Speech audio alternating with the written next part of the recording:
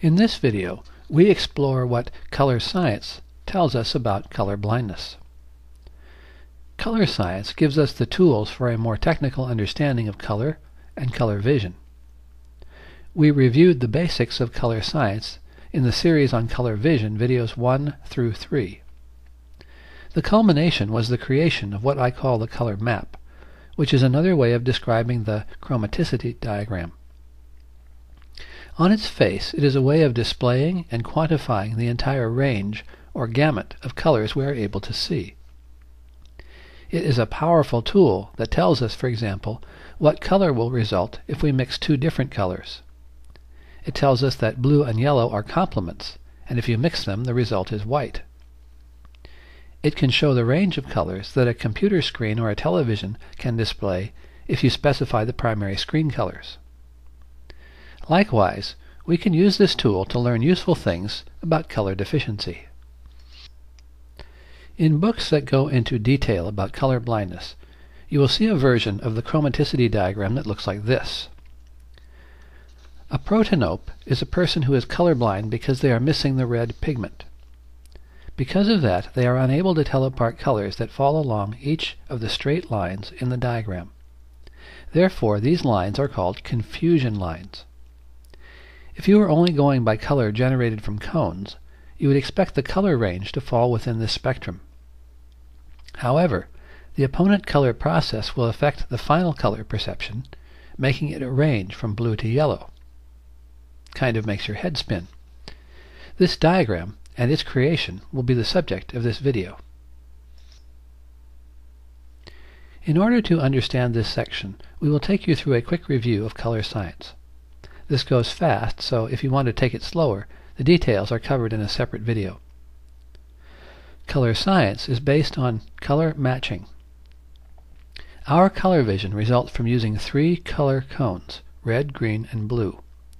The theory is that by using some combination of these three primary colors, we can match any color of the spectrum. For example, if we choose the color yellow from the middle of the spectrum, we can match that with equal amounts of red and green light.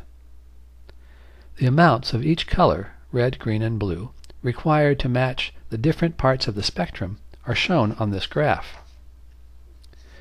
The three color matching values can also be represented by a vector in color space with three coordinates, as shown here.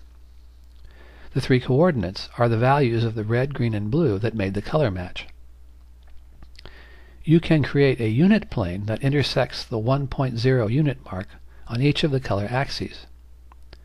Then there is a specific location where each color vector pierces that unit plane. As you enter all the color matching values along the spectrum, you trace out a line called the spectrum locus. This line is the boundary that contains all the colors we can see. Here is the unit plane turned face on, also known as the chromaticity diagram. In our discussion of color deficiency, we have presented the case of missing one of the three color cones, which, as you might expect, will reduce the three-dimensional space into a two-dimensional plane. As an example, this is the space of a person who is missing the red cone. This shows the unit plane, which was the source of the full chromaticity diagram.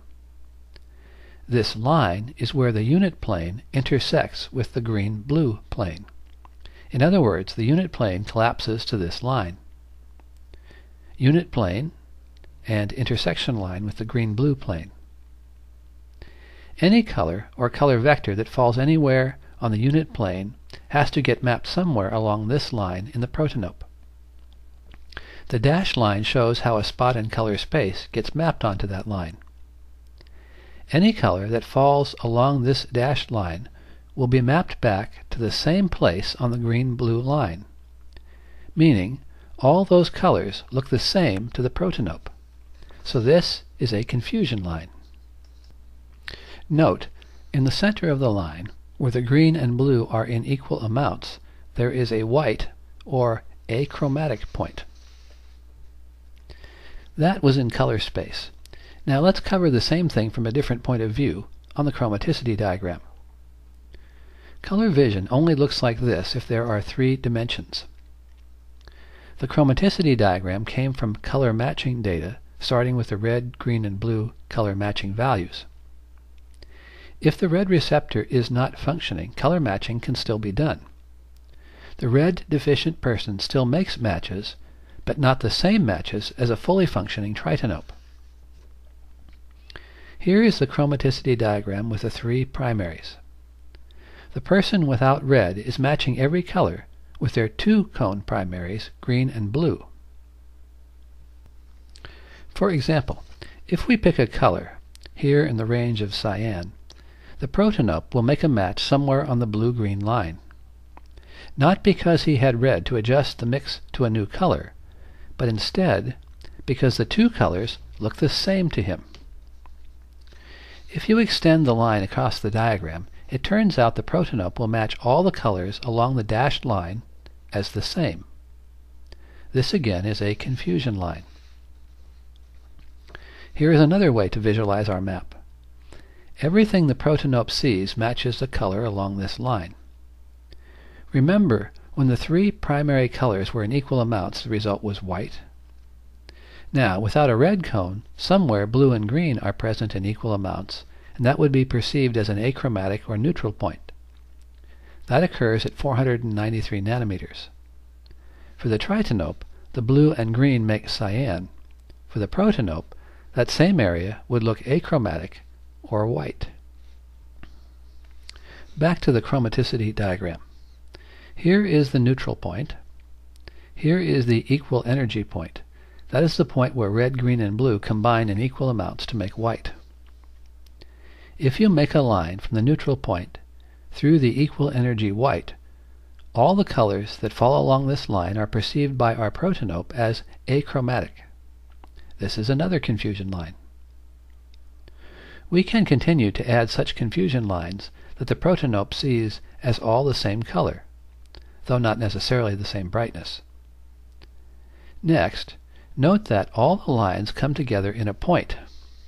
This is called the copunctal point. Color researchers have used this as one way of finding the location of the missing fundamental red primary. If the green cone is missing, the person is called a deuteranope.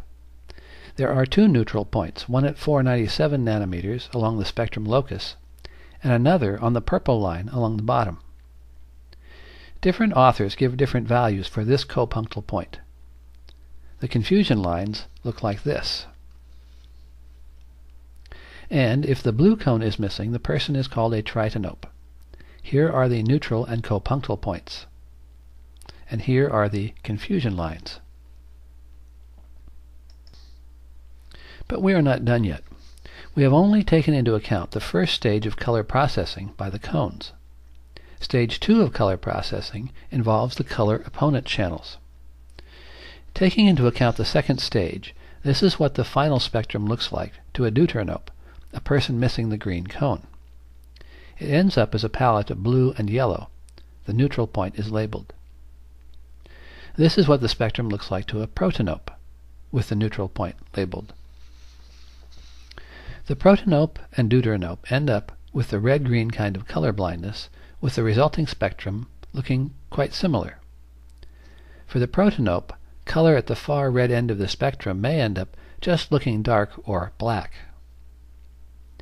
The tritanope ends up with the blue-yellow kind of color blindness, and his spectrum looks quite different.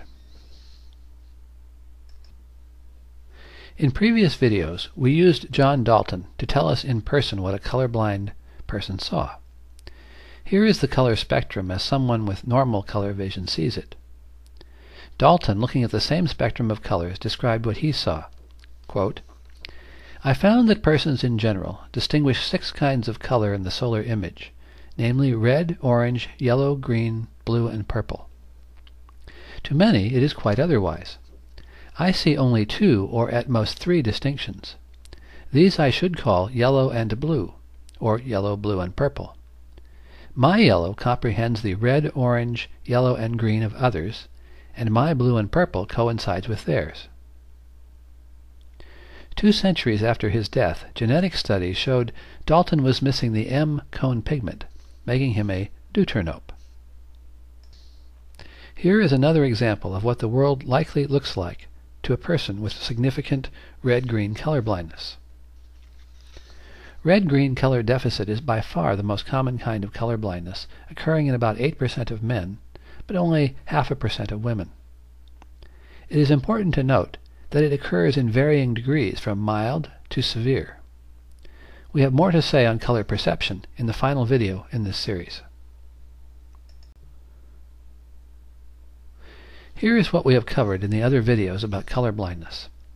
In the first video, we presented a review of color vision and basic genetics, including location of colored genes on different chromosomes, X-linked inheritance, and recombination of genes.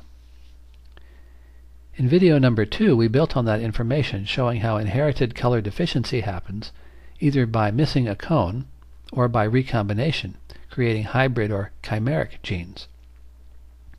In this video, we used what we know from color science to understand color deficiency in a more technical way. In the last video, we take a descriptive approach to understand and simulate what the world looks like with different levels of color deficiency.